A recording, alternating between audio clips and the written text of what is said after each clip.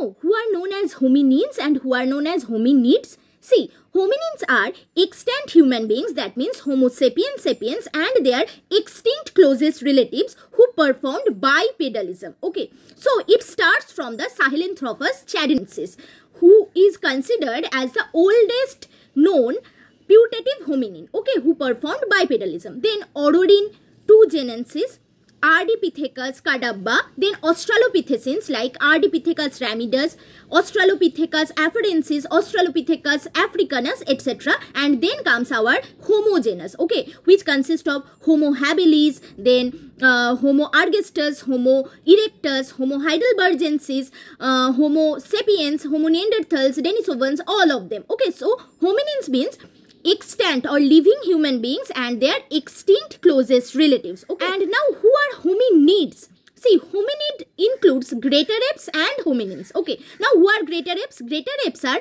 orangutan, gorilla, chimpanzee and bonobos. These four primates are known as greater apes. Okay, so greater apes plus hominins are known as hominids.